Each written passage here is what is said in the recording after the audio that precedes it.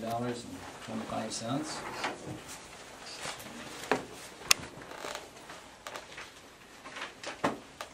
Anything standing out this week?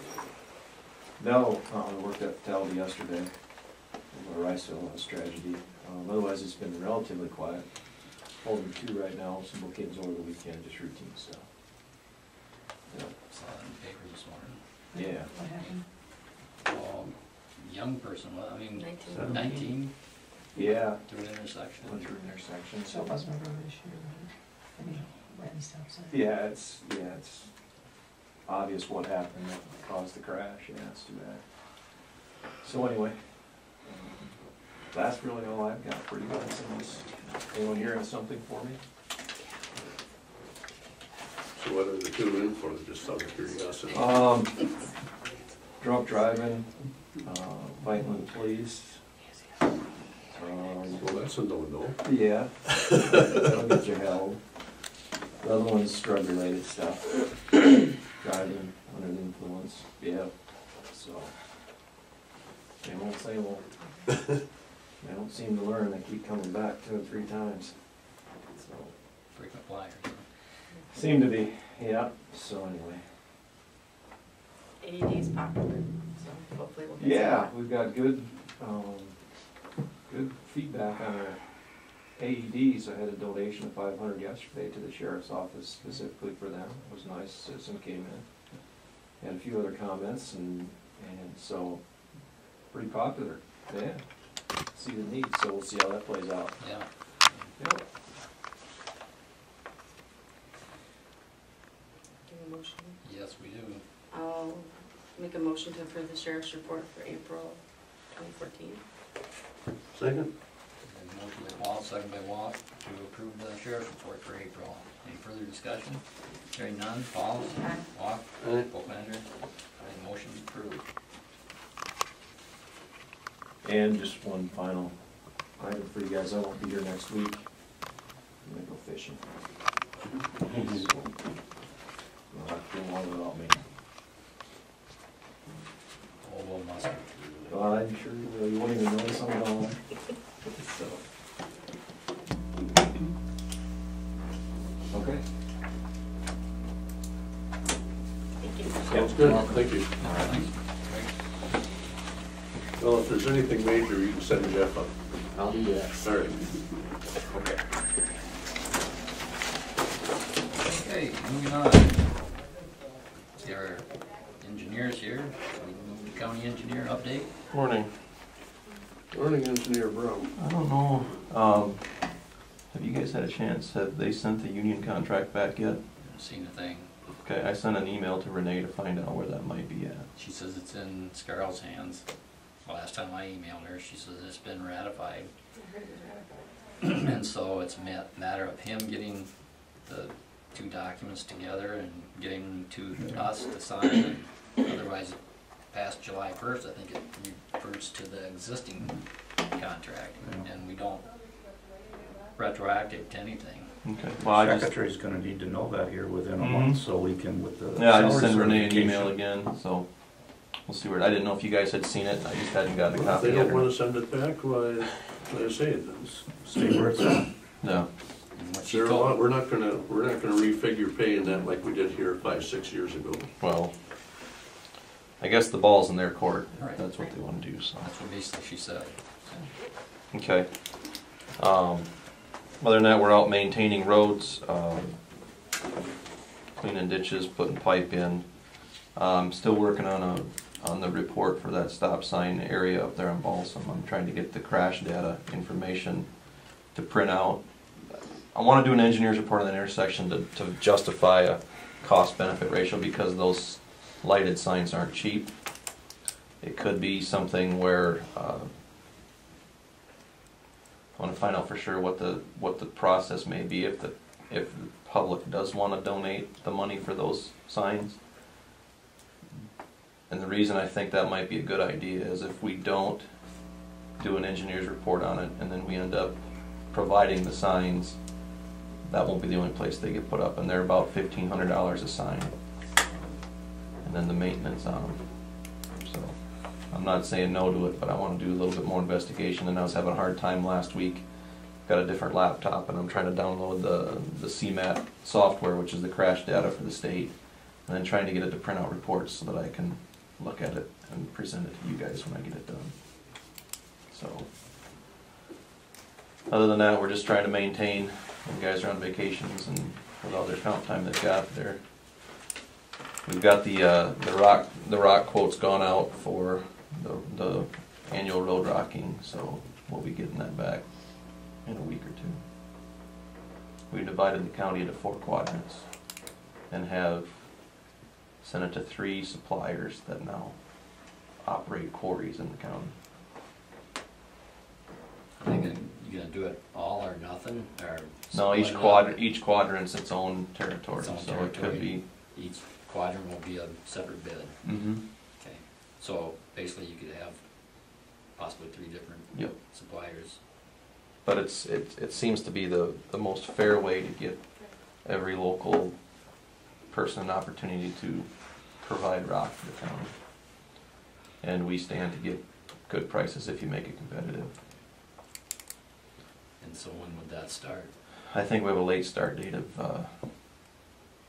I want to think that it's, I'd have to look again. I wanted to say it was end of June, but I'm not sure if it was a late start date of June 1, and we'll be getting it back this week. I can't remember what date we put on it now. But when somebody else, usually when people bid it out, they get it done fairly quick, so. And other than that, we're still working on those projects, trying to get things pushed through, so once we get caught back up on the outside survey stuff, now that it's slowed down in the vein a little bit, Jim can get back in here and get stuff going, so. You didn't happen to talk to the other board or as to when they wanted to meet? I did a couple weeks ago, and they never really said anything, so you guys have a preference. Don't we meet? I need to get some more information put together first before they want to meet again. Everything's going on with. Don't we meet every year for your contract? You used to. I don't know if you still want to. We can still have a meeting, but that was more We do for. a long-term contract. Well, it was always a 3-year contract, but I know that every year we had a salary bump Yep. because of the That's what I was average saying. salary. But we're to a point now where we're still below the average, but I think we're fine where we're at for now. And Well, we still should do a yearly That's fine. evaluation though, right? Yep. I mean, I if think you guys want that's- to talk about it Well, then. we can do that same, and visit about the equipment. Yep. I will be gone the 9th through the 16th of June. Fishing, No. I wish. 9th through the 16th of June. Yeah. Okay.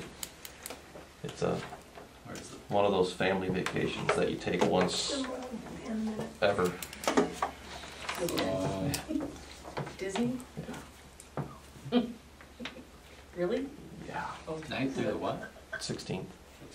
They just bumped prices too. Yeah, Yeah, I thanks. saw that. Hope That's you the had your tickets California bumped. one, the bump prices. I just go where I'm told to go. I did have a call about 320th and Windfall. I went out there, and I know Jim went out there as well.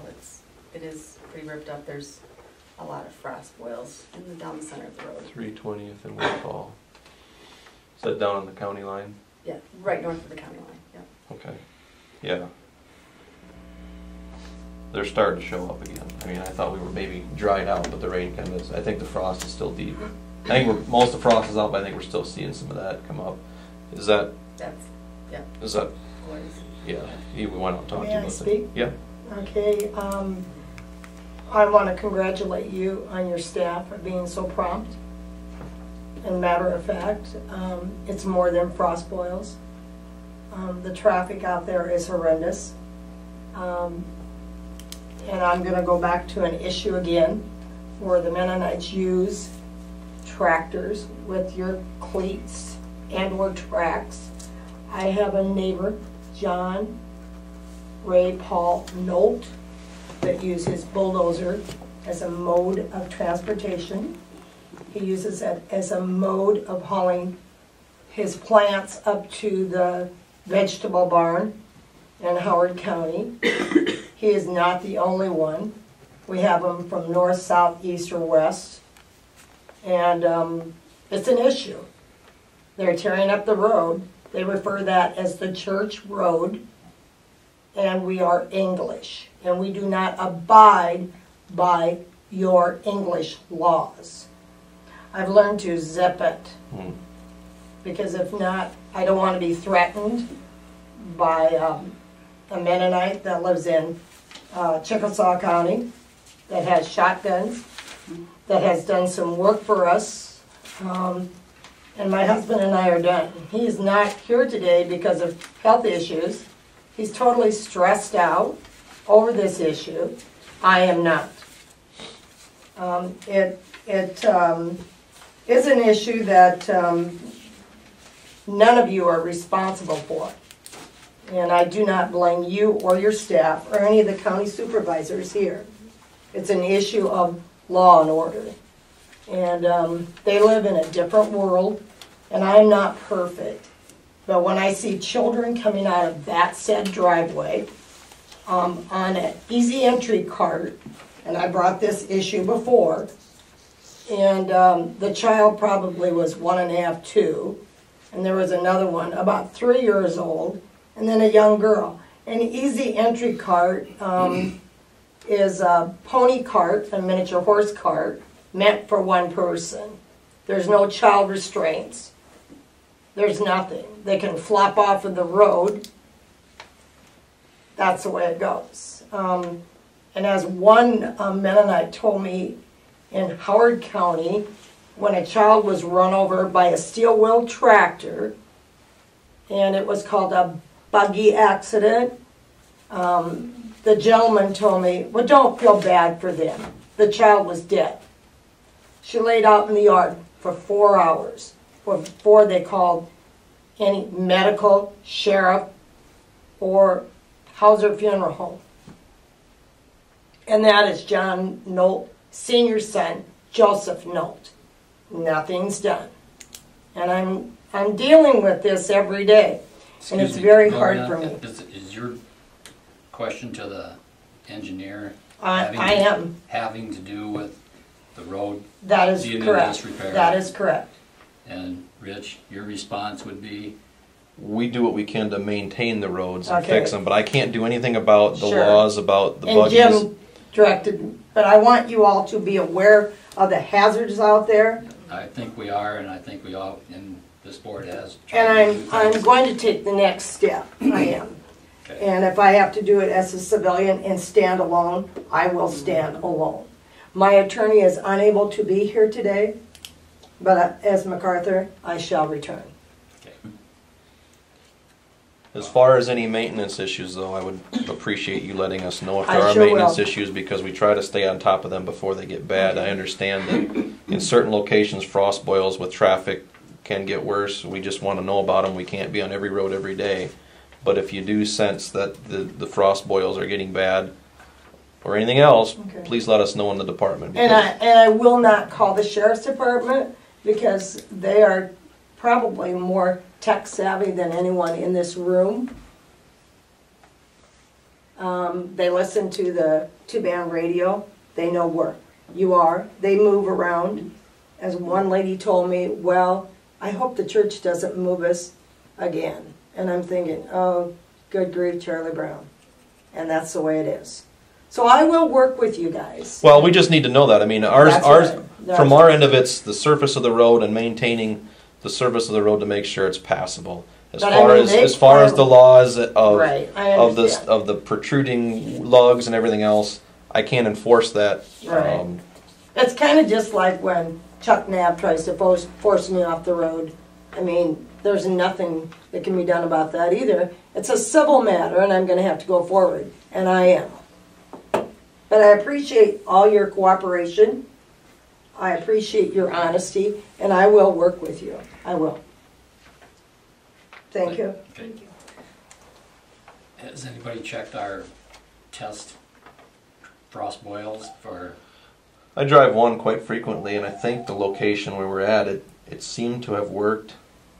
If we need to find more locations to do that, I think it might be something to do. They haven't been. It's a secret, and we're not Okay. sharing it with all the rest of the town. I have to go look at some of the other ones as well where we had tiled down the middle too. We'll sell the idea. But Because, well, it wasn't ours to begin with, but. no, I know. No, what we did, Shannon, was in some locations where we had. Stan, do you remember the individual that brought that up? Oh, yeah, Ed Frost Jordan. boils? Yeah. Eddie Jordan. Eddie Jordan. Poured down through the hard pan. Didn't they fill it full of baseballs or something? Filled it full of, I think it was 1.5 clean or inch clean rock. Right, So like maybe Gave the trees water a place to go instead of right. up and out. Found a hole and relieved it, I think relieved some of the pressures there. The frost boils, while there's a lot of them out there, they haven't been the wet, really. Some of them have been wet, but they haven't been the puddles splash all over mud where you stick a lath down to 4 feet and you still don't find a bottom. I haven't seen any like that yet, but I think with all the rain we had this spring, that helped ease the pain a little bit. But it does appear that some of the locations we treated with the holes, and I'm going to check some more of them, seem to have relieved some of the stresses on the road in that situation. So. Because over the years, I think, we've tried tiling. You know, there's we've places tried- where I know that it's been tiled and there's still evidence of some frost boils, not near as bad as they were before they were tiled, but Right. But this you know, the way the roads were built, the ditch was pulled back in, made a road, and you're stuck with what was there. And you know, you're going to get pockets of clay, you're going to get pockets of black dirt, just how they built the roads back when they were built. Well, last Sunday, I was privileged to be able to go over to Howard County, and it's amazing how those roads are, I mean, the frost boils are 10 times worse than what we have, and And I don't have an answer for you of why. well, I Soil, really everything. just wonder, I mean, there were some of those roads I almost thought I was in Minnesota, I mean, there were some there. Just, that's Crazy stuff. I don't know if it's. I can't answer it. Some of that stuff is just strange how it all works. But some days we get them bad and others don't. But again, at some point in time, I mean, they're gonna have to be able to get some tax money too. Again, I mean, embargoed bridges and so on and so forth. I mean, it was hard to try to get around with a fertilizer truck Yeah. over. They're facing a lot of trouble too. Well, every Yeah. county is. Anything else for the engineer? All right. We had you for 9:45, but it won't take more than half an hour. You can go right now. if you want. Oh, you're not, You wanna be part of the circus, what? that's fine, no, that's, whatever you wanna do, I mean, everything else we got is.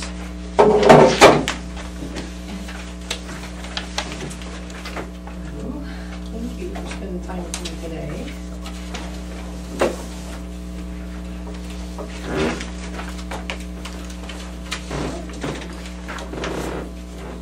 Thanks, Jim. Okay, we're going to walk through your renewal as approved by the Heartland Board last week. But just to give you a little preface to it, we know we've got some changes with Mitchell County based upon some expenditure issues we just talked about. So just running you through the cover letter there that went to Joel. This is an renewal illustration. We don't bill until June 30th. So if you get rid of some property and get rid of equipment or cars, that'll be reflected on the June bill. The Heartland Board approved premium credit again this year, and Mitchell County's premium credit is $28,574, which is close to where you were last year. And that is calculated on premiums paid in and out of claims paid out. And then with your special acceptances, Chickasaw Mitchell Case Management, your Early Childhood Iowa, NFMC Solid Waste, and 911, the premium credits for them total $3,760. Any questions on premium credits? So that next sheet there, it just takes you through what we're expecting to be on your June renewal, but we're going to go through a few of them that we know are going to change.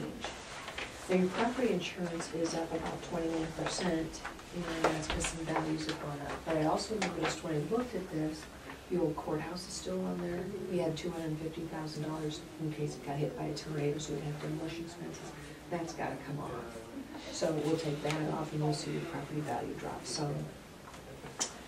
Inland marine, your values are down just a little bit, so you see you've got a decrease there. And just as an aside, none of the rates have increased except for workers' compensation.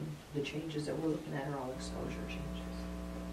Oil and machinery is up a little bit. That has to do with your property coverage, but that will come down as we adjust the courthouse out of there. Your airs and emissions, that's based on your head count. Last year we showed you 113 employees. This year you showed you have 117. And that doesn't include your temporary raise or your summer help. That should be reflective of payroll in March, where typically people's numbers are low. So if you think possibly that that number is not correct, we can get that changed as well. And I think that when they put the numbers together. Law enforcement, looks like we're exactly the same, 26 there, and that includes your sheriff, your deputies, dispatchers, jailers, if you have a dog. Reserves are counted as half a body, so if you get a renewal that shows 26 and a half people, that's because the reserves are all counted as half. Your general liability, that's the one we want to spend some time on. You can see that we were looking at a really hefty increase. That's based on your expenditures. But after talking to Joel, it would appear that we've got some debt service in there and we've got some pass-through money. So we want to get that taken out. So I'll stop and talk to Barb before we leave. And then once I talk to her, take this back to my office, I will give you a different projection. But I think that it looks like we might be closer to pretty much flat on that rather than that kind of renewal. Auto liability, you're up just a little bit. Probably had some good cars. You were at 70 cars last year. You're at 74 vehicles this year. Put it in the car, open the thing up, What we're looking at. Now, I also looked at, because your physical damage took a pretty good jump, and I went through the last 2 years. 2 years ago, you were at $3,000. And then last year, we had some late changes.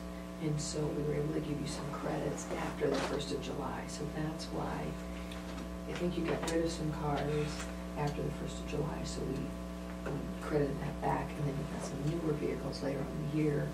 And Heartland doesn't charge you when you add new vehicles during the year. Your premium is based upon where you are July 1st. Unless, of course, you were, and I think that's what happened, if you were getting rid of some cars like July 5th or something. And so we wanted to make sure we got those off of there. So that's why there's a little discrepancy there. Your crime is the same. That's not employee fidelity. That would be if there's cash in the treasurer's office and somebody came in and stole it. That's what that coverage is. Workers' compensation, we're going to spend quite a bit of time on that in just a minute because you're looking at a pretty good increase there. If you go down way to the bottom line there, where we're showing your modification factor, we've jumped up 20% in your modification factor. And we'll talk a little bit about why that is. So that's really your biggest non-controllable jump. Your premium for additional limits, that's going to change once, because a lot of that is based on your expenditures. That's going to come down once we reduce the general liability. So I think when we get the general liability fixed, you're going to see a whole different picture for your renewal. Your special vehicle equipment, that's the coverage for the cameras and computers, everything in the rescue vehicles. And then your cyber coverage is a new coverage this year. In your packet, there is a sheet. I'm going to give myself one.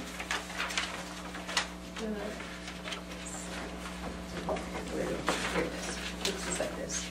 Here's the sheet that talks about the new cyber coverage. Looks like this. The board added that November 1st, and Heartland paid for all of the premium for the 13-14 year. As of July 1st, Heartland pays half the premium, and the county pays half the premium. But it's a coverage we've been looking at for at least a year and going back and forth on it. But Heartland's coverage is fairly silent when it comes to cyber liability. In fact, if we looked at it, the way the coverage was written, you might have had defense coverage, but you wouldn't have had any coverage for any kind of litigation, any damages to people that had been hurt.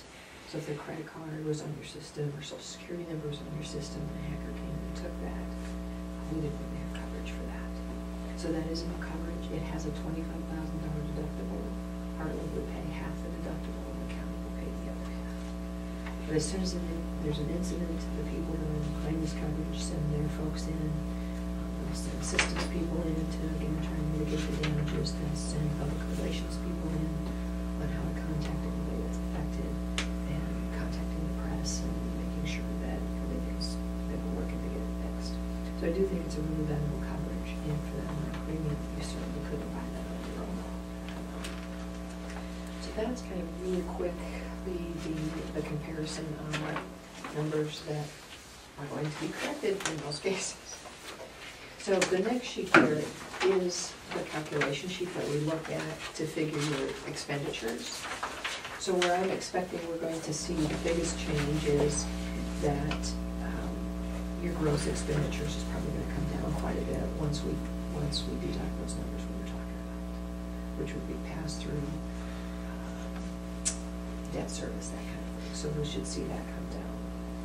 But if without that, you can see where we get the change. Your gross budget went up, and then your capital improvements budget went way down. So that was your biggest change. But once we move that money out of the gross, then we'll see that decrease.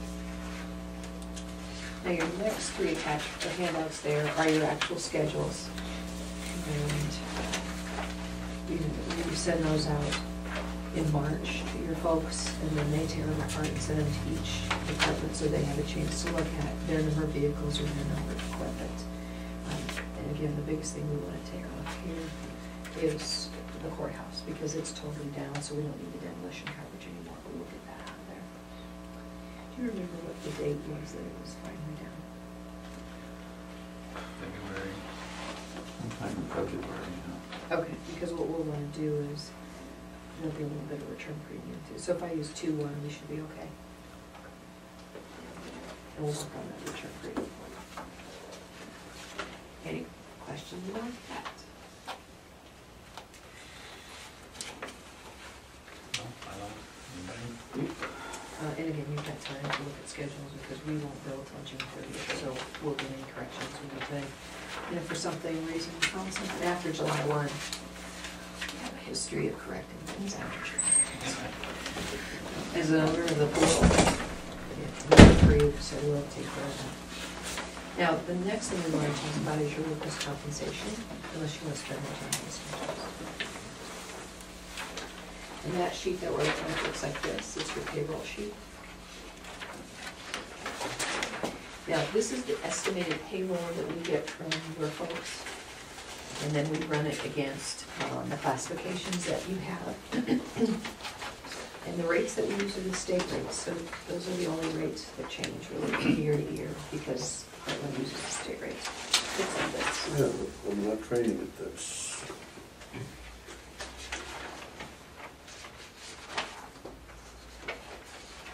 Oh, there we go. I really need to do these in color so I can say, oh, the new one. Okay, so we look Just at. stuck together with the other. I'm sorry. So we look at your estimated payroll, then with the rates are the state rates, and the estimated premium then is the payroll divided by 100 times the rate, and we get the estimated premium. So if we look at this, your gross annual premium is estimated to be $172,733. And again, I say estimated because we do audit these, so we'll be auditing the 13-14 year at the end of July. Your mod factor is a 1.01, and we'll walk through that in a minute. So that takes your premium up a little bit. So your total standard premium is $174. Then we run it through the Heartland discounts, and you can see there's 3 different discounts there. And so then your net premium comes down to $122. So you started at $174, you're down to $122. Now for Mitchell County, this 1.01 is, it's a tough one, because you guys are typically 0.74, 0.78. But we've had an accident that has bumped that up. Okay, so then the last thing we'll go through is your actual modification factor discussion, and then that has the whole sheet on it. So you have the cover sheet there, and this is put to, when I put all the statistics in, this is a ModMaster software, so it doesn't give me a lot of, like, as we look through this, you'll see companies and competitors, and I know it doesn't apply to you. but it doesn't allow me to change the narrative, which is one of my big complaints with it, because otherwise it didn't say companies and competitors. So how we figure your workers' compensation modification factor is we put your audit premium in, or your audit payroll in by payroll classification. And then this ModMaster software comes back and says, well, here's what we expect your losses to be for that amount of payroll, for each classification. So the only years right now we're looking at are 10, 11, 11, 12, and 12, 13. Because 13, 14 isn't done yet, that doesn't figure into your calculation. So it's just those 3 years. And then along with your payroll on the right-hand side, you can see where your losses are. You've got small losses that we're able to aggregate together, and then the larger losses we're not able to aggregate those together. Then on page 2 there, where at the top it's showing you the 12-13 year, you can see that large loss there, the 549. That's what's really driving, and that's what's really driving your mod factor. Right here. The last page, it says 549. Oh, I was looking at that one under. So that one's driving it. And we run that through again, the entire calculation, and this is a software done by ModMaster, that's what gives us the 1.2. So a lot of people strive to be at 1 because they say that's average. For Mitchell County, this is since I've been around for 14 years, this is the highest you've been.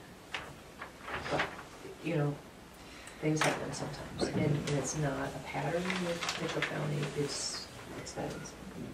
Yeah, when it was timing was everything. Yeah.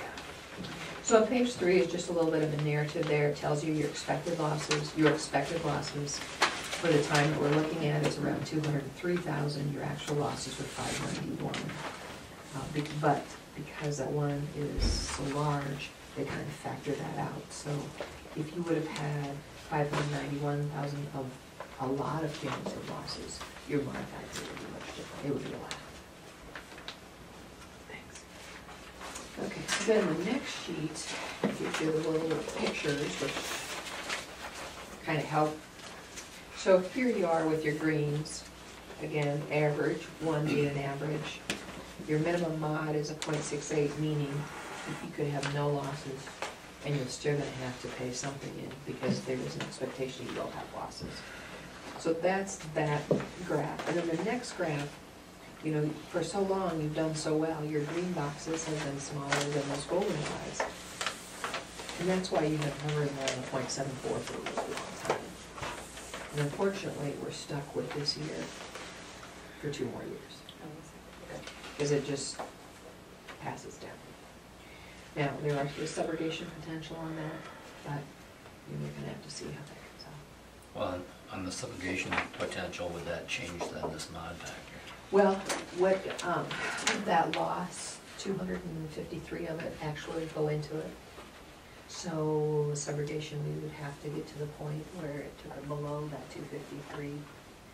Unfortunately, with workers' comp and subrogation, you're probably not going to get a dollar for dollar back. But there's potential to get something. And then that last sheet there, again, on the premium savings, your controllable mod, there's about 33% between 0.68, which is your minimum mod, and where you are now. And I think, again, what's hard about this is you've been down for so long. It's just hard to see this. We've got other counties that would just be doing handstands if I walked in and said, oh, your new mod is a 1.2. But it's not a culture with you, it's not a pattern. Unfortunately, the law of averages says you don't. My mom always said, well, average will catch up to you. Mark this off. So I don't really want to share any names on your larger process, just because of protected health information in there. So you can just, I would say shred that because it is confidential because it's got medical information in there. Questions on that?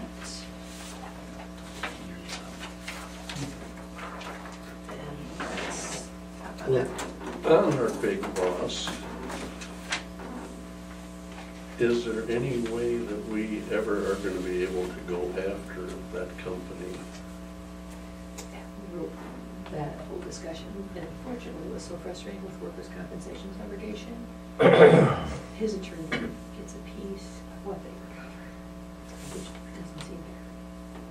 So that's why we see a reduction, why we're not gonna see a dollar for dollar.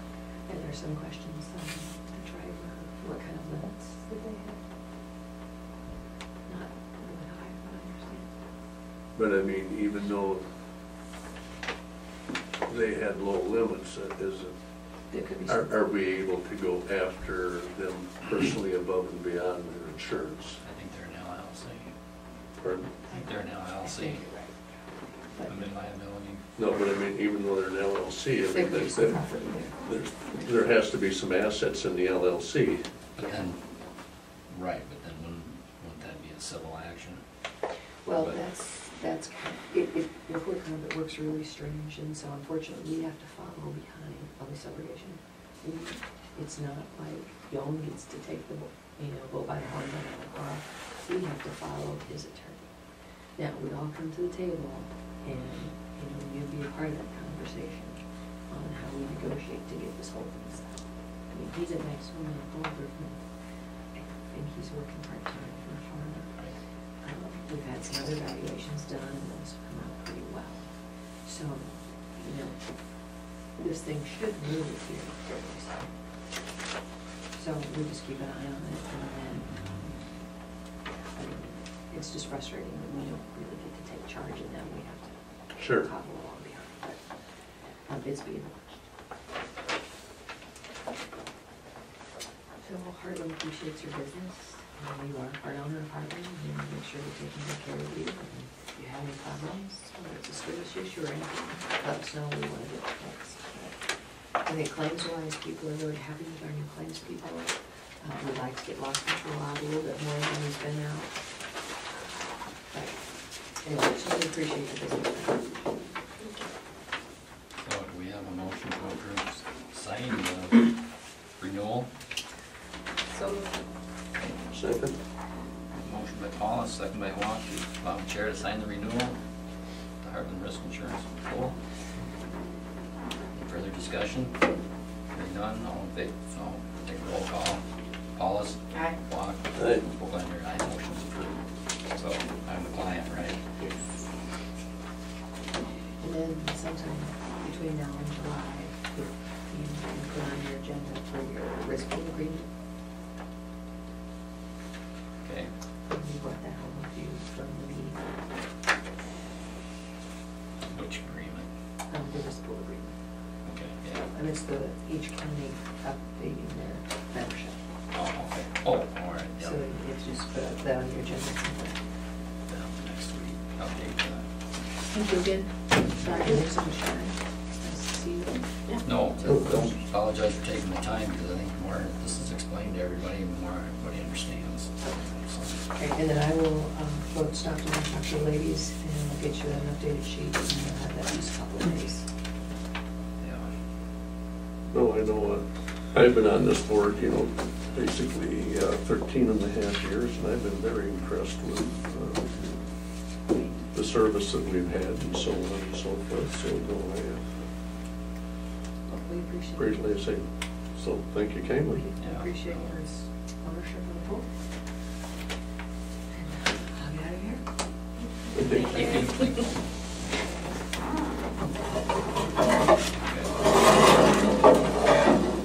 Then we can go to approval of minutes. I've read them, I see no problem. Second. Motion by Walk, second by Paulus to approve the minutes. Further discussion? Walk? Aye. Paulus? Aye. Blender, aye, motion's approved. We can approve the claims. Everybody have a chance to look at the claims. Yep, I looked at them. Motion to approve claims. Second? Motion by Paulus, second by Walk to approve the claims. Any other discussion? Hearing none. Paulus? Aye. Walk? Aye. Blender, aye, motion's approved.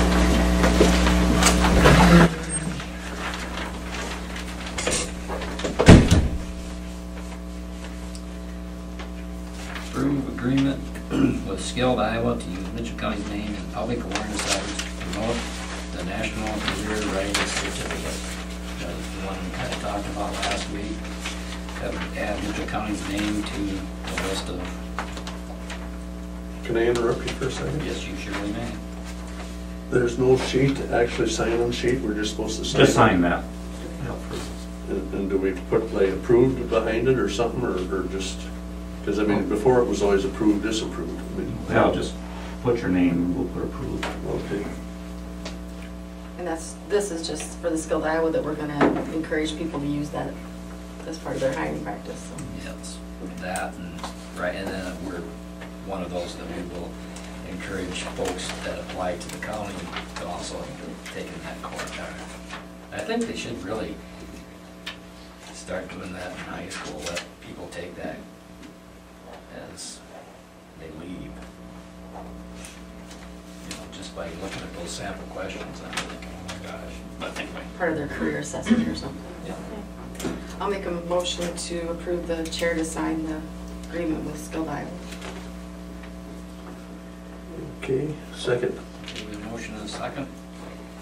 The chair to sign the Skilled Iowa to allow Mitchell County's name to be in the public awareness effort. Any further discussion? Hearing none. Pauls? Aye. Walk? Aye. Volklander, aye. Motion's approved.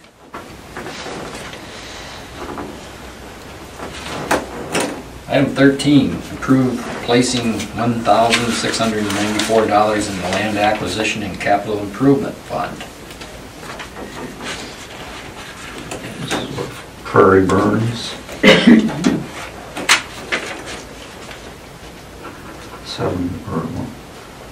6 different individuals. Okay. These are all folks that donated this much money. Okay. So move. I'll second. Okay, we have a motion by Walk, second by Paulus to allow the placement of $1,694 in the land acquisition capital improvement fund. Any further discussion? Hearing none. Walk? Aye. Paulus? Aye. Volklander, aye. Motion's approved. Meetings attended? I had county conservation, and basically the major item there was again that they took in a fairly decent hunk of change there on doing some of those burnings and that. They actually had more requests, but they felt they ran out of time for, so they'll try to do some this fall again, and those controlled burns. And, other than that, I think it seemed to be going fairly well. They had some issues with their geo system, and basically their boiler and that has having some problems, and Adams come out and explained exactly why Adams' bid was twice as high, and no one said when they went through everything and that it made sense, and so they voted to go ahead and have Adams redo the whole geo system because they had some water that wasn't being treated. That was part of the problem. Talking to one of his workers out there, got such a, is it iron that they have, magnesium or something that Something, yeah. causes to plug the system or something like that. And of course, they have some of the same issues that we do where I live, but again, the iron or whatever kind of gives a smell to Yep. it, and so they're going to also try to get that out of there, and to where the water's, you feel better in drinking it as opposed to, It's safe to drink, but yeah. snip it, you wonder. Yeah. It's not fun to drink, but it's safe to drink, yeah. So that was my meeting. I attended the Board of Health meeting, and that, just normal actions, we did have, the sanitarian came in, and one of the things, we did authorize him to sign site of origin of production for Valent. Some of the smaller countries that they ship their products to aren't necessarily with the EPA, they're more concerned with the county of Orange and signing off that it was produced in Osage, Iowa, or Mitchell County, Iowa. And in North Chicago, Illinois, Abbott was paying $75 per signature for their person to sign that, so we're gonna go with the same number, and there's about 100 times you'll have to sign a year, so we're at about $7,500. Great, Yeah. good for us. So, and we authorized Mark to sign that and to set up a code for revenues to have that deposited, so. So we'll have more revenues for home health. We're not sure, we talked about, we could even use some money for AEDs if we wanted to. That won't come in very quickly. I'm sure that $75 is gonna be enough. Per signature? I know, I'm like, well, maybe we should raise it, but. Well, I mean, after 50, you should jump up a little bit. Yeah. Well, usually discounts after so many. But Oh, is that how that works? we thought we'd just stick with the North Chicago rate. Your hand gets tired. Yeah. So the only expense is gonna be, maybe he'll buy some pens and maybe a little mileage because he has to go down there and sign the forms, but. I did have an FMC Early Childhood Iowa meeting last night. Working on our 3-year accreditation again. That's coming up this summer, so we talked about having some extra meetings to get paperwork done. We are looking to replace a human services representative on the board. We preferably a male because we have a lot of females on our board, so if anyone knows anyone that would be interested in serving. Yeah. Okay. I had two males in human services. One couldn't. He'll be interested later, and the other one hasn't responded yet. So, other than that, it was a good meeting. Our assessments are looking good, and all the programs are getting all their bills in because if we don't spend our money down under 20% of our receipts, we have to pay back or get dinged. We don't make as much money. And last year they got dinged quite a bit, I guess. So this year they're really getting the providers to do their billing on time, so that they stay underneath the minimum. So we get all of our money from the state.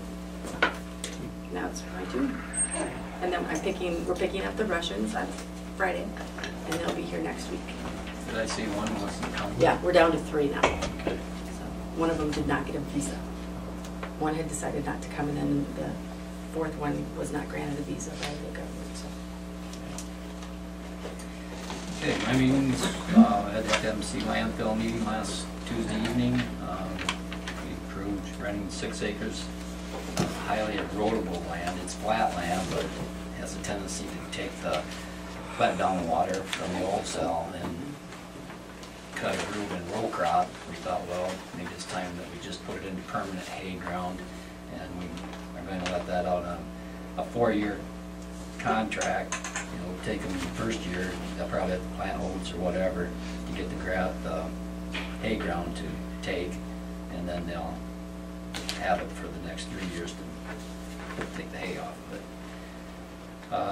We also approved approved the new contract with our auditor, which will be Murphy and Smith again. 3 bids on that.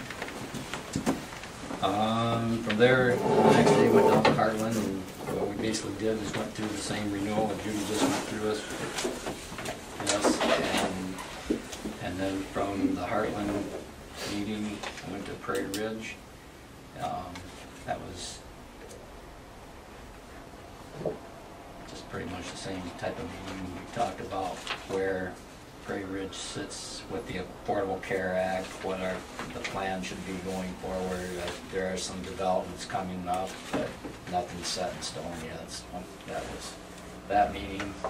And yesterday I met Lowell and Barb and Brenda. We had the interview with Standard & Poor's, and we should be getting that rating. When did you say, Lowell, like Friday, was it? This week?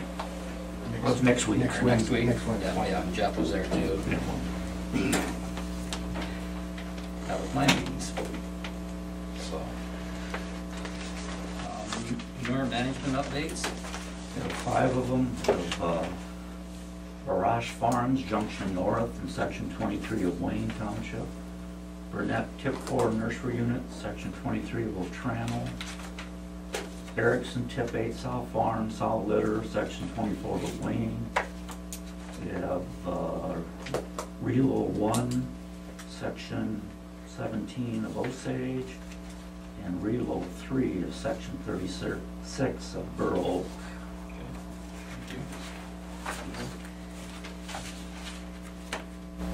Okay, item C is advertising for items not being used and in storage from the courthouse. That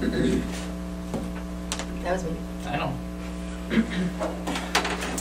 Well, the only thing I can say on that is I would like us to just hold off because maybe possibly some of those items may get reused, you know, and then we can have that.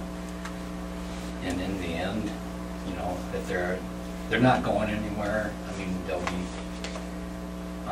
I did have a comment from the architects that possibly maybe use those older, those pews, have somebody cut them down, or however you want to do, and join them together and use them as benches in the courthouse for people to possibly sit. You know, you aren't going to want to sit long on because they're hard to sit on, but you know, maybe outside the courtroom or in the lobby downstairs or Outside the treasury, where they have to do their license and things. anyway, that was one of the comments, and I said, you know, all that could be up in the air, so if that's agreeable with the board, maybe we should just hold off. Yeah, we don't need the storage. It doesn't hurt to do maybe an inventory, but I think it's everywhere. It's in the annex, it's in the trailer, it's in O'Brien moving and storage, it's, you know, in the jail, so, anyway. Other than that, okay, it is 9:30. This is time for the public hearing on the purpose of instituting proceedings and taking action on proposal to enter into a loan agreement and to borrow money in the principal amount not to exceed $8,776,350 for the purpose of paying costs of undertaking an urban renewal project in the Mitchell County urban renewal area consisting of constructing and equipping, whatever, you know what I mean, courthouse. This being the time and place for this action, Mr. Auditor, have you received any petition? I have not received a petition. Supervisors, have you received any oral or written comments? I have received written comment. Okay. Comment regarding the GO bonds for the Mitchell County Courthouse. The current plans are for a courthouse that looks backward, both in style and in function, to a previous century. Need for space will decrease, not increase in the 21st century. Already license plates, driver's license, and taxes can be paid online. All the records of the courthouse can be stored in a device that can be held in your hand. There is also this possibility that the number of courthouses will reduce in the future. As a northern tier county, Mitchell County is not a likely candidate for consolidation of courthouse functions. In an email sent out by Joel, he referred to the Dickinson County Courthouse. The plan started at $8 million and ended at $14 million, but the final plan received at least 60% support. The supervisors did not return with the same plan multiple times. They changed the plans. It was also for more than just a courthouse. It was the sheriff's office, jail, and the county services. Dickinson County also has 6,000 more residents than Mitchell County. I urge the Board of Supervisors to not going forward with the present plans. Come back with plans that are less expensive and with a design more appropriate for the 21st century. Thank you for reading my comments. Penny Morse. Okay. Anybody else? Yes, the public that I have visited with, every last one of them expressed an interest that we go forward with the project. I had the same experience also. I know last Wednesday I had phone never quit ringing all day long for folks, you know, and you know, I guess I had never seen a petition, but I understand one was being circulated, and all these folks were calling me to tell me that they were not about to sign the petition and that they wanted the county to go forward. Because just delaying it again will add costs. We can't redesign a courthouse now. That cost $500,000. That would add another $500,000, I suppose, to the cost of redesigning a courthouse. So we had 2 need studies done. They both came in within feet of each other. It's just, it doesn't make sense to go backwards. It makes sense to go forward, in my opinion. There are no other comments from this board or the auditor.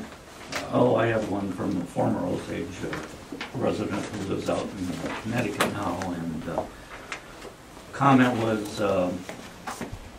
says Mitchell County and Osage, they want to need to have good hospitals, health care. Another is infrastructure, and he said government buildings are also part of that infrastructure. So if we want to keep moving forward, that is important. Chair, I just received another comment to read. Regarding Mitchell County Courthouse hearing, Mitchell County Supervisors, I am one of the many Mitchell County residents that does not appreciate moving forward with spending over $8 million for a new courthouse. Funding the courthouse never received the 60% vote of the people, yet the Board of Supervisors continues to disregard its constituents, seeks no compromise concerning the building, and failed to bring us along that these particular plans are a good fit for Mitchell County. Today's meeting is to fund this project with general obligation funds, with the obligation being funded with property taxes. It is my understanding the board is also positioned today to continue to seek no compromise and move forward with funding the $8 million with revenue bonds at a higher interest rate due to more risk, which are funded by revenue from the project and not property taxes. Considering the courthouse is an administrative building, please explain your logic for generating revenue to pay for the revenue bonds. I carried a petition in Riceville last week with the intent of the Board of Supervisors to not issue the general obligation bonds, giving the good citizens of Mitchell County a chance to vote on an alternative that would be voted on and accepted by 60% of the voters. After receiving an additional information that the board planned to move forward with issuing the revenue bonds with the higher interest rate, I discontinued my efforts. My current concern was the effort by the petitioners would be twisted into costing the county more money, which happened with the Friends of the Courthouse concerning previous efforts to seek alterations. In carrying the petition, I found that signatures came easy, and I had the opportunity to hear some of the common themes and concerns which I want to share. Our democratic rights to vote on a plan that receives 60% majority has been violated. The cost of the new courthouse exceeds its future needs due to more and more transactions being done remotely and online. There are discussions that Iowa County courthouses will be consolidated. There are no guarantees that Mitchell County Courthouse will survive the cut. Many are satisfied with the current building and see no reason that the current facility could not be continued to be used. In summary, above all, the opinions of the good citizens of Mitchell need to be heard and respected and deserve an explanation of the decision-making process that was brought the Board of Supervisors to this point. Sincerely, Rita Dvorak. Okay. At this point in time, we'll open the meeting to the public to hear comments for or against. This is the public's time to speak if they'd like to.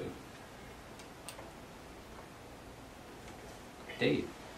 Yeah, I agree with a lot that's been said about the courthouse and the size and everything. And I don't know exactly what's needed. I agree with a lot that's been said in the letters.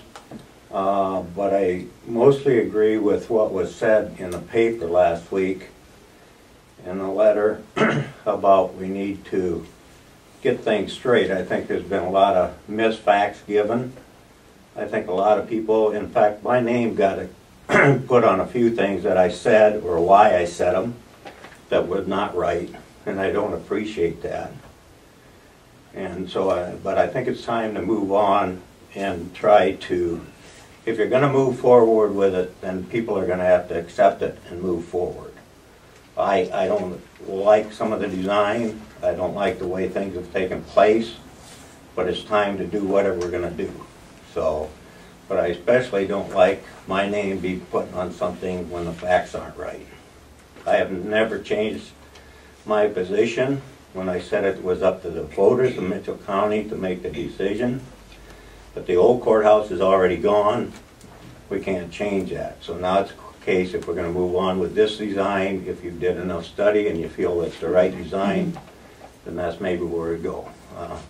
I really dislike it being turned to the west, but that's all. I just wanted to say that it's time to quit giving bad facts. It's just like we read all the facts about the Dickinson County Courthouse. Facts were given to make it sound one way when that wasn't true. In the same way with what my name has been put to, I have never changed, and I had an article in the paper stating how I felt. It was up to the Mitchell County people to decide, the majority rules. and that went by the wayside. Okay. Anybody else? I have additional comments. I'm one of the people that submitted the letter. State your name for My everybody. name is Rita DeVore, Okay. and it is important about the moving forward piece, and I think we share that feeling of more information. I mean, normally when you have this big of a project, you need to sell it. You need to get buy-in from the people to have a better understanding of what its purpose is, what the focus is, and the functionality.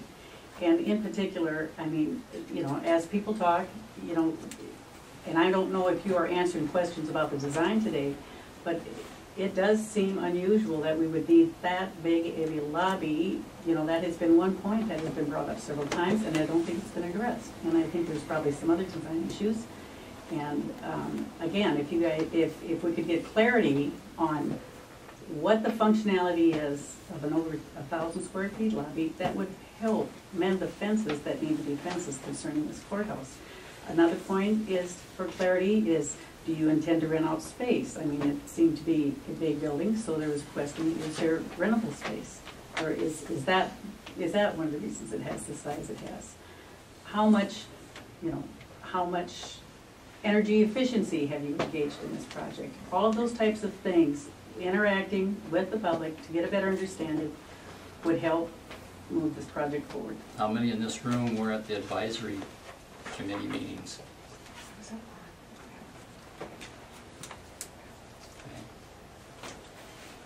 And I'd like to make a point concerning that. The reason I can come to this meeting is because I don't have a job that I need to go to. So when you have a hearing that's 9:30 in the morning, it'll hug the working people. You know, they're out there, they're paying their taxes, and there is that resentment that they don't have the input because people work. You know, all those advisory committee meetings were in the evening. Thank you. But actually, I work out of state even, so, even living here, so hard for people to get to some of those meetings. Anybody else? I'm kind of in agreement with Dave, the fact that I'm not in full agreement with everything that you have in there, but I think it's time to get it done. Yeah, thanks. What was your name, sir? What's that? Paul Grove. Yeah.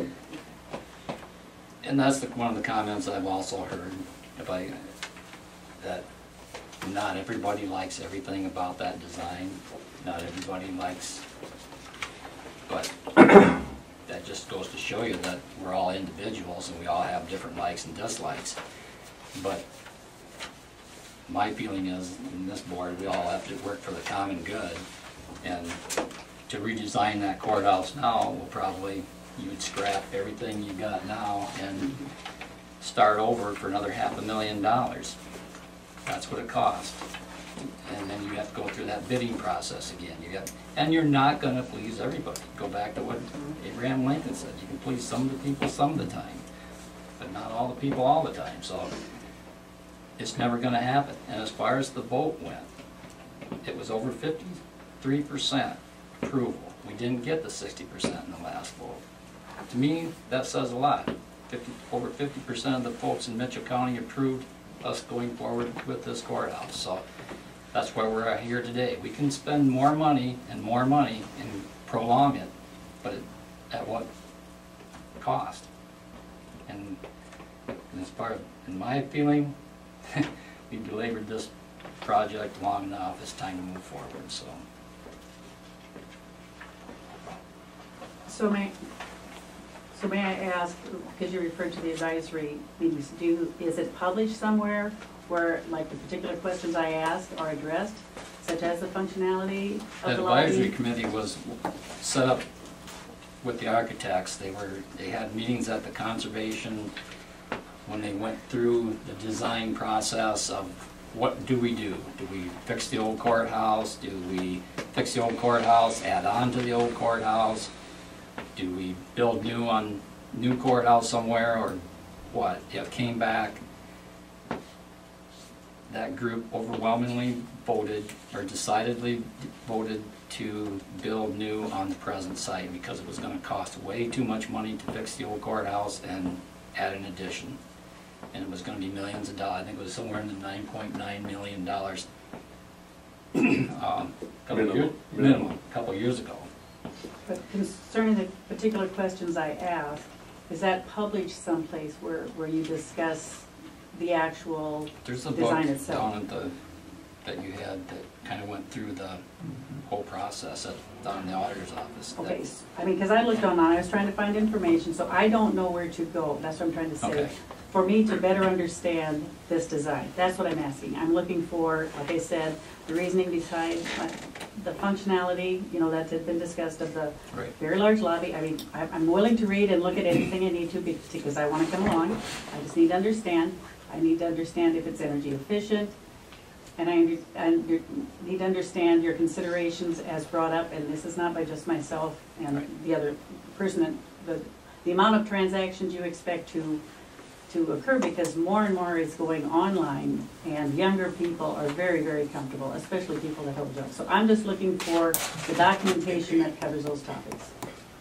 I don't know that everything is documented in writing, but part of when we started on this project, we looked at doing a single-story facility. We were told that because of the cost of the rafters and so forth, it was cheaper to go 2 stories with a basement. And so when we made that decision to go 2 stories with a basement, we also decided the upper story is the place that the clerk of court and the courtroom should be. Once that decision was made, there was an article in the paper last week explaining that the supervisors had the full say of everything that went on at the courtroom and the courthouse. I will disagree with that. Iowa Code 602-1303 subsection B states that the court administrator will make a determination on what is necessary in that with the approval of the chief judge of the whatever. That is what we've done. We sat here with Judge Drew and the court administrator, and they tried to go through, and this is how big we actually need the district court. This is how big we need the magistrate court. This is how big we need the clerk's office. This is how much space we need for the resident judge. This is how much space we need for the jury, and we need so much space for the incoming, I can't think of the name for, I mean, your other judge, your traveling judge or whatever. You need so much space for the court reporter, the bailiff, and so on. The sheriff needs so much space in order to hold the prisoner secure, in order to wait for some of the hearings and so on and so forth. The library has to be so big in that. Do you really want the Board of Supervisors making all of those decisions, or do you want the people that are going to actually have to utilize that facility, that know what needs to be done to try to make? I wasn't going to get in that kind of fight with, nor do I think we had the right. I think, again, it goes back to section 602, 1303 subsection B. That is up to the court administrator and the judge. Once that was decided on what they needed on the second floor, that determined the first floor. Yes, maybe the lobby is a little bit too big, but we can't hardly do an inverse pyramid, have a bigger second floor than a first floor. So this is how some of these decisions get to be made. Then there's also these type of decisions where, yeah, do we have too many bathrooms? Yes, I think we do. But again, okay, if we have a Board of Supervisor meeting on Tuesday morning, and we have 50-some people that quite often will come to one of our meetings, we need a certain number of bathrooms for those 50-some. If you happen to have a jury trial, you might have 70 people for coming for possible jury duty. Well, now 50 and 70 is 120. We have so many people that are going to be at the treasurer's office, so many people are going to be at the auditor's office, you're gonna have so many people at the recorder's office on average, and that might boost that number up, that possibly could be 150 people or whatever that number is. That determines then the size of the hallways, that determines the size of the bathrooms, and so on and so forth by code. We have no choice in some of these matters. I mean, even though we know that this thing is possibly overbuilt, the code says, what is the maximum, this can happen, this can happen, this can happen, we gotta go with it. And so this is some of the dilemma that we had to face.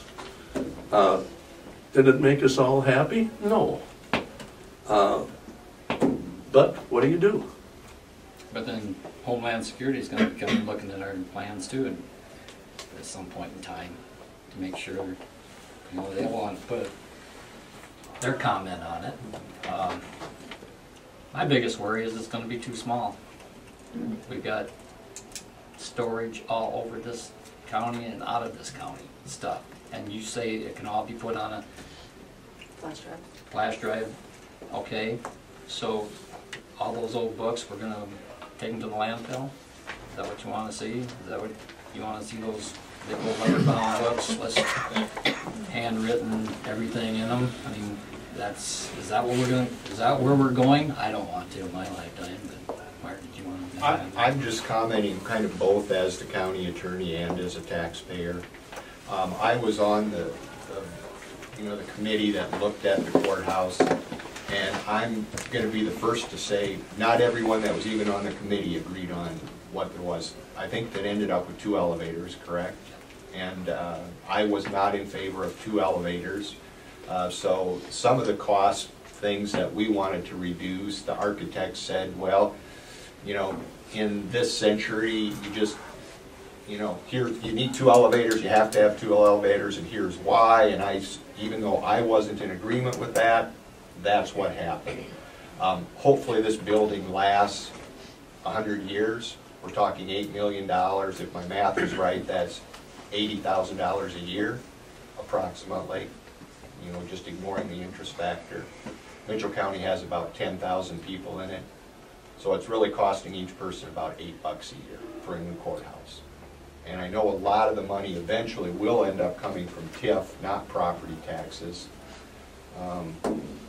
It's possible, you know, so. But TIF is just property taxes. What's that? Yeah. TIF is property taxes. Well, it is and it isn't. I mean, it depends upon where it comes from. Right. Yeah. So, I agree with Dave 100%. I'm sure there's things that I've said at meetings that people have heard what I've said, but when they translated somebody else, it came out a different way. You're always going to slant things the way you want people to hear them if you're repeating what somebody else said. I'm sure there's been people who have said things at these meetings that I've misunderstood. I think the big thing is, we're to the point now, there's going to be a new courthouse. I think everybody in the county and everybody needs to let bygones be bygones. And even if you don't agree with everything that's been said and everything that's been done, it's time to put those differences behind us. The future's in front of us, it's not behind us. We want to move forward with Mitchell County. We want to be a county that's expanding and drawing industry, where people get along. There's been way too much negativity in the paper. There's been way too much negativity between the citizens. I think it's time for everybody to put that aside. Even if you don't like some of the things I've done or the board's done, just let's say, okay, let's put that behind us. Let's move forward. We're going to have a state-of-the-art courthouse that everybody in the county is going to be proud of. Let's all get together and work towards that goal, rather than saying, well, remember what Mark Walk did 6 months ago, or remember what somebody said 2 years ago. Let's forget about that. So that's kind of my opinion as a citizen and as the county attorney. And I agree with those comments, and I think that's the point we're trying to make, is the more information that people give and get and receive, the easier it is to move forward. You do not, I mean, and the rumors, or addressing concerns such as, you know, the concern about what what if counties consolidate? I'm sure that has been a discussion. I would think that we've had that discussion, and it would, and to help people move forward is to get the information out so that they know what you've talked about, what you've decided, or how you come to your decisions. And I think that is when information isn't shared, that is when negativity takes in, because the trust is not there. And I think we're all in agreement of sharing information and moving forward. So can you address that about the consolidation of courthouses? I will address that because in my past experience, in my position when I was with the county prior as a CPC administrator, there has been a lot of consolidation in the mental health field. The CPCs, the case management directors. Right now our CPC that took over my position 10 years ago when I left is over 22 counties. And the case management director is going to be over 8 counties. And what I've seen is that it's the administration. That's what everyone's looking at, is the cost of administration is so much higher. So what they do when they consolidate is usually it's the administrator. It would be the elected officials, you know, the auditor, the treasurer, the recorder would be consolidated, but you would still have to have the clerks. We still have the case managers in our area. We still have the county social worker in our area. The actual lower level direct interaction with the individuals that do the paperwork and stuff will still be in each county. That's the way the mental health field has been, but the administration is what consolidates. So like clerk of court right now, Karen is in Mason City 4 days a week and she's in Osage 1. We're consolidated with that, but we still have to have the individuals in that office space during the week, but the director per se isn't there.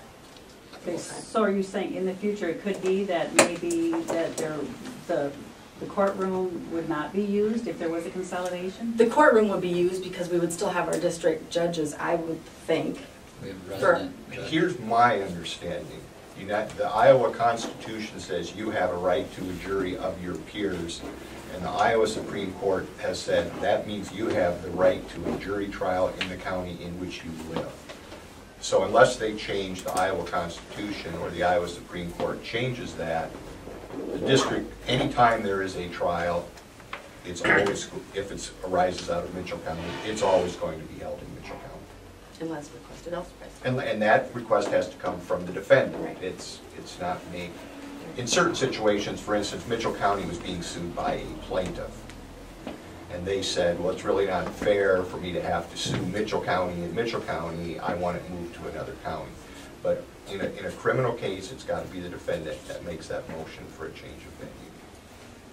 Well, just as another note, at our Heartland meeting this last week, the question, previous meeting came up, how would the Heartland group, if say you had 2 counties that were going to combine? I think this is conversation that's happening in the lower tier of counties, not necessarily here, but that was going to set in, that has to be voted on by the people in both counties. You're going to have to get a majority of the folks that want in both counties to join 2 counties together. And the way it sounded to me, that's almost a 3-year process in and of itself, regardless of how it would affect somebody in an insurance pool, because that doesn't necessarily mean that pool would cover the new entity. And so, yeah, it gets talked about, but what other county courthouse could take on another county for all the needs that are, even if you do have stuff on computers and that, you're still not going to have enough space, and having a new courthouse would be a plus if that would ever happen. And I go to a lot of 2 meetings a year with ISAC, and nothing's ever said by any of the 99 counties there about consolidation. I see a lot of people here on a daily basis. We share an office, my office, the auditor, with the treasurer. There's days there are people stand there in line. So if people are doing more stuff in line, it sure isn't being done here in Mitchell County. And Pat, who's a recorder, she has a lot of people come this year. I don't need to speak for you, but yeah, I have a ton of books. We had a vault built just for us here to keep my books safe, and I have maybe half of them here. The other half are either in the annex not protected by fire, flood, famine, or whatever. And there's some in the jail, which my understanding is have to be moved, which will probably be moved to another unsecure location. And, I mean, I'm the keeper of those books. They go back to 1854. And they're very important to me. We're working hard to get these things computerized, indexed, but the scanning cost is astronomical. You know, so these books are important. Surveyors use them, genealogists use them. We get a lot of traffic looking at our books. The abstract office is in there all the time. So in the North Iowa area, go to the other counties around, ask them which county they'd like to consolidate with. Would they like to come to Osage for their courthouse business? Ask Boyd County if they'd like to do that. Ask Worth County, ask Howard County. Wouldn't you want to go somewhere else? We're positioning ourselves to be the go-to place. And I can just say, coming from Riceville, you know, you try to minimize, I know for Osage people, it's easy to get to the courthouse, but if you are on the outside edge, you do try to minimize your trips to Osage, to the courthouse. And as I said too, I mean, a lot of younger people are very comfortable with doing their online transactions, and but it's hard to get a just bringing passport the point up. online. Pardon me? It's hard to get a passport online. You can't. Well, and I understand, Yeah. there are some things you can, but it's, I mean, we do have 10,000 people in this county, it's not like, you know. 10,700. Yes, around. Deb? Just a point of clarification, you said some things were being held out of county? I thought I heard you say that, maybe I misunderstood. Is there storage out of county? Oh, Brian. storage. Yeah. I'm sorry. Yeah, storage, yeah. We have probably, I think O'Brien took 2 loads, truckloads back to Mason City, and it's stored at O'Brien Moving and Storage. What kind of items are we Not talking? documents. No. Right, this is just like furniture and those kinds of things? Yeah. Okay. Probably file cabinets, shelving, things like that. Some of that stuff we need to have brought back. Well, yeah, all of it, probably. Okay. But the annex is full. That semi-trailer you see sitting on that vacant lot, that's full. Stuff in the jail. Half the jail, and we're not moving that stuff out of the jail until this courthouse is built, okay. as it sits right now anyway. Dave? Yeah, we don't know if something's gonna get consolidated. I'm gonna say it's been 20 years ago when they had a meeting. I was at that meeting up in the courtroom at the courthouse where they were gonna consolidate. And that got shot down because the people of Iowa did not want to have to consolidate, so we never know that. One question on the courthouse, there's been so much lately about the safe rooms. Is there anywhere in the lower level of the courtroom that can be used as a safe house for tornadoes? Is there? That's the boardroom. There's a, The boardroom. The boardroom can be used? Okay. Well, that's Basically good. the whole lower level, if I understand it right, because it's gonna be precast concrete floors, Mm-hmm. and there's no windows in the basement, so. Okay. But it was mentioned that the boardroom would be the biggest room, and you could close the doors. Well, that's good. Yeah. Did you be able to get any federal money for that? Because the federal money's been giving a lot of money out to safe rooms. Yeah, then you can redesign it. Oh, okay. And Well, that's fine. The other thing the only thing more I want to say is that I think a lot of good things have been said. I agree with Mark. I think it's time for the board to thank the people that try to make changes. I think it's time for the people that wanted changes to appreciate what time and effort the board has put in. We're never going to get everybody to be 100%, but if we're going to do it, let's move on and get the county united instead of separated. I agree with you 100%. And I thank everybody that served on that selection committee, the advisory committee, you know, they met all those nights going out to the conservation and, you know, worked with the architects and came up with this. You know, the board of supervisors were not at those meetings. And in my thought, I thought, well, whatever comes back, I will be on board with, and this is what came back, and I felt that we were advised to move forward with the new courthouse on the present site. That's what they came up with. That's what the vote was, 27 to something. I still got the picture at home. Well, I think you need to thank the people that you weren't getting along with too, the fact that they were only doing what they thought was in the best interest of the county. Exactly. They were on that In committee the also. same way, they need to thank you people for your efforts. I agree, Dave. I mean, we all need to move on and move forward. You know, it's our county. You know, and Stan brought it up one time too, you know, he wasn't necessarily in agreement with every design factor and stuff, and neither am I.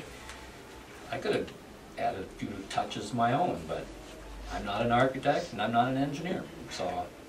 Well, if I could have had my druthers, I'd like to kick the can down the road like they had for the last 40 years. 'Cause, I mean, we understood this was not going to be an easy Right, thing. I right. mean, you know. So it was past time of kicking the can anymore. Something had to be done. Either had to Yeah. save the old courthouse or get a new one or the other. And it was time to move on. So I But appreciate I you was not just kicking I was can. elected to do what was right, not what was easy. Mm-hmm. And it hasn't been easy. Words right out of my mouth. And I'd like to thank the, not having a petition, because I figured out it would be an extra $500 a day in interest if we had to go with the revenue bonds. And I didn't feel that investors, wherever else they might be, should benefit from the county not being able to get along. And this is gonna save us a lot in the long run, and we're gonna go to the courthouse, so I'd rather do it this way than have to go with the revenue bonds. Thank you, Shannon. And the other way to look at that is, you know, what's the point? Right. You know, it's gonna happen, and we need to do it the least expensive way. Gloria. My name is Gloria Brinks, and I appreciate what you all do. And my attorney was unable to be here today. And as I told you in the previous hour of the meeting, there's one issue that I will ask you not to be led around by Judge Drew as what Ralph Smith has done in the Floyd County Courthouse. Because Ralph Smith owns that town, and I've had experience in the Floyd County Courthouse. And Mr. Walk, 2 years ago you told me to get a new phone and a new GD attorney, or vice versa. Well, I have, and I think you know him. And I appreciate everything that you do for our county, no matter if we've had differences or, and this is really the first time I've ever met you face to face. I do appreciate what you do for our county. And I think it is time to move on with the courthouse. We need a new courthouse. Thank you. And Stay on that course would be here. the end of it. Yeah, we need a courthouse, so, all right. Anybody else? Hearing nothing, then I would, I see we need a motion to close the public hearing. So moved. Motion by Paul, second by Walk, close the public hearing. All in favor? Aye. Aye. Public hearing portion of this meeting is closed. So now we move on with the resolution. Too many pages. Resolution 9/11/14. So moved. Motion by Walk, second by Wolflander, to approve resolution 9/11/14, taking additional action to enter into general obligation urban renewal loan agreement. Any further discussion? Hearing none. Walk. Aye. Wolflander, aye. Paulus. Motion is approved. With that, Supervisor Hochlander, I think we can drop item 10 on the agenda. Item 10 on the agenda was consideration of setting June 10th for public hearing for issuance of $8,776,350 in revenue bonds for the new courthouse. So that's tabled and gone. So anything else for the good of the cause? none, stand adjourned at 10:07. Thank you, everyone. Congratulations. Thank you. Thanks, Gloria. Appreciate that.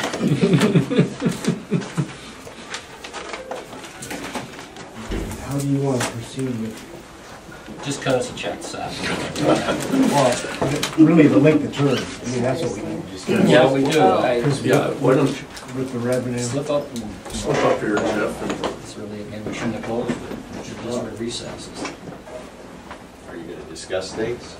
Probably, aren't we, Stan? We're gonna discuss 15, 20 year and Yeah. Are you really? Between 10 and 20. That's 10 and 20? Public thing, isn't it? Yeah, well, we'll reopen this meeting. We'll tell, where's the Reopen the meeting. Oh, but everybody laughed. They left before they closed it. No, they didn't. well, No, Mark, because can I just we- watched them. They were walking. can we No, have a they were discussion not. and approve of You it can next have- week? You can have discussion. No. Can you just tell us what our If options all are? you do is give them information, they're fine. It's not. That's all we do. And they can ask you questions, I that's was a fine. past Okay. But if employee. they discuss things County. among themselves, It's not fine. then that's not Okay. fine. So you can ask you can give information, you guys can ask questions, but don't discuss anything amongst yourselves saying, well, what do you think about this? What do you think about this? All right. No, that's fine. That's what we want is the information. Here, Joe, your code word is okay? We'll start discussing what we should. That's exactly what I do. Okay. It's not to hurt anybody, it's just like people to know what's going on. Right. Well, we've got legally up to 20 years. You currently have $485,000 of local option sales tax revenue bonds, or revenue coming in. You're using $200,000 of it currently for the jail, which is going to be paid off next year.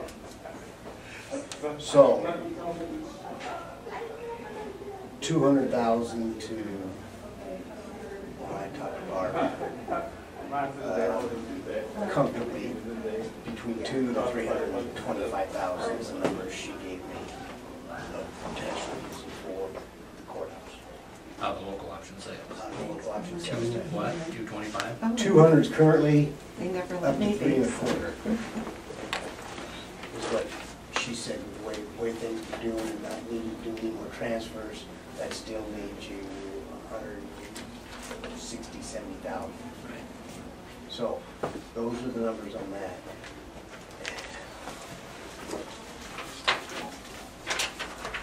That would be with the jail still being paid for?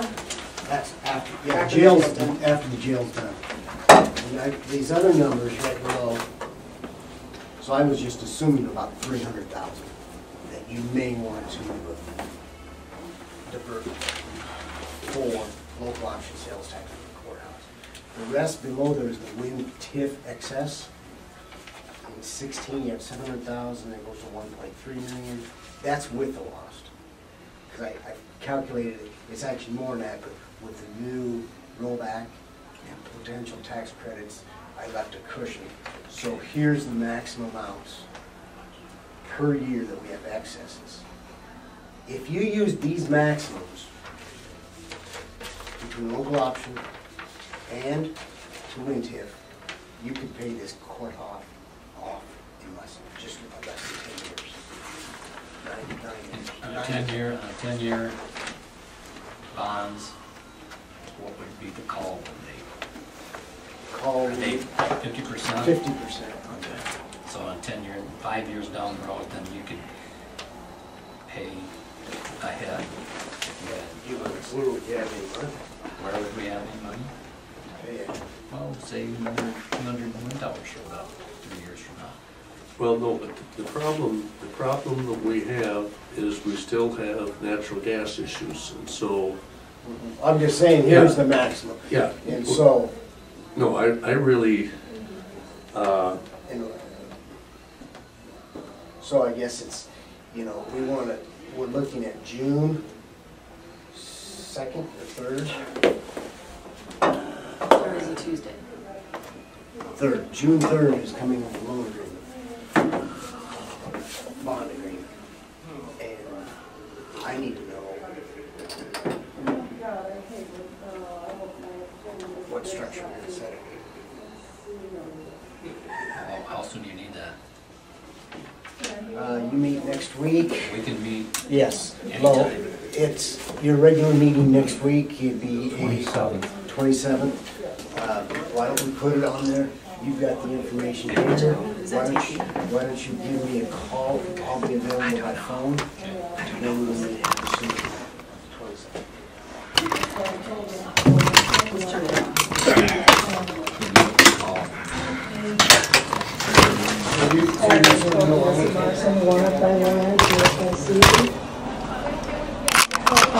Oh, is that all done?